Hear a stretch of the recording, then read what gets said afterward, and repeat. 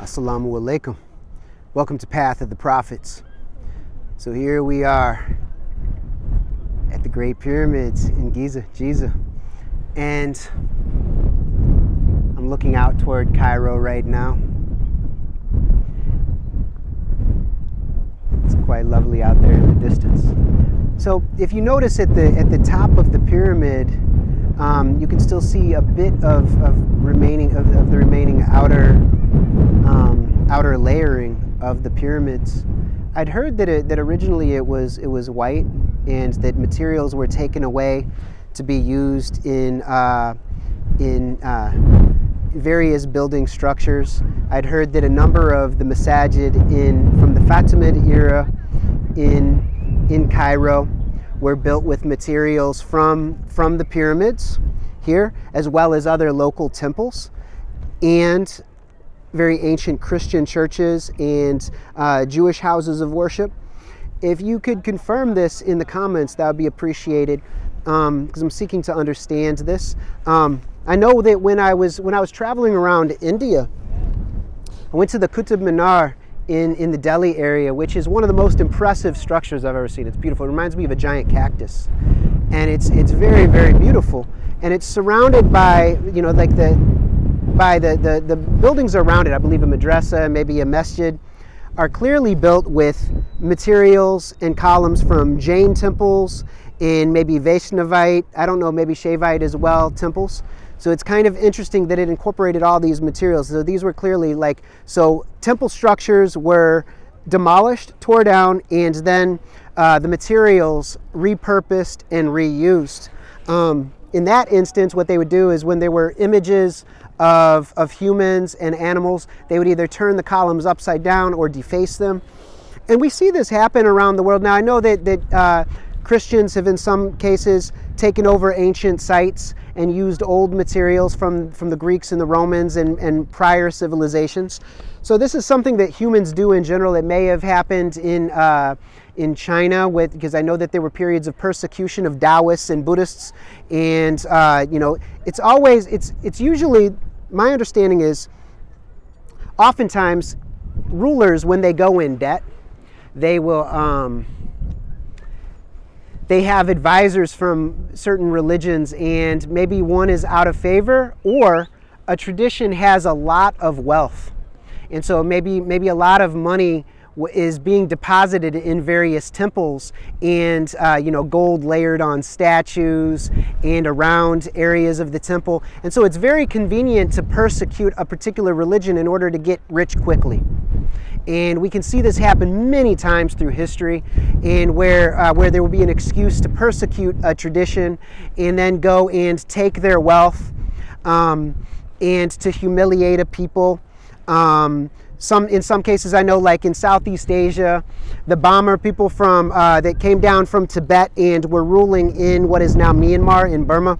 My understanding is that they would go into the Mon territories, and they would raid the temples, and they took from Thailand and Burma, the areas they were conquering. They would take the wealth of the temple, they would take the key statuary, they would take the Tipitaka, the scriptural traditions, they would take key monks that knew the Tipitaka so that they could teach their people.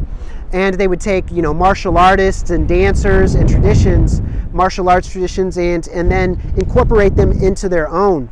I'm not trying to pick on the Bomber people, on the Burmese people, but just to say that this is worldwide, where people will reappropriate and recycle earlier traditions, building materials, and then they would destroy temples. Like, I believe the Bomber, they built the giant Bagan temples, which are very, very beautiful. And I don't know the extent that they used repurposed or recycled materials, but it's also, oftentimes temples and masjids and churches will be built by rulers who have done tremendous sin, and they feel guilty about it, and they want to get into heaven free card. And so they will go and they will engage in a big building project, or that they have betrayed the people to such an extent that they want to curry some favor and establish some trust. And also they'll share out wealth in a way way to keep a certain group close, and also to kind of separate one group from another. So it's interesting, like, so if you're looking at, say there was a long gone society, a civilization from ancient times, not everybody values historical artifacts and heritage across time the way that many of us postmodern and modern people do.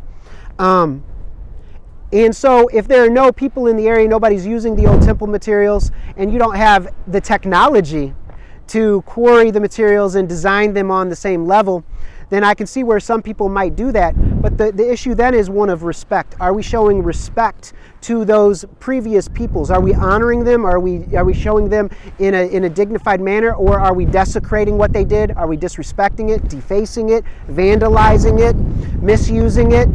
And also, if there are living descendants of those people, are we humiliating the descendants of those ancient peoples? Are we disrespecting them? Is this a form of theft? Is it murder of a legacy? Is it murder of a heritage? Is it theft?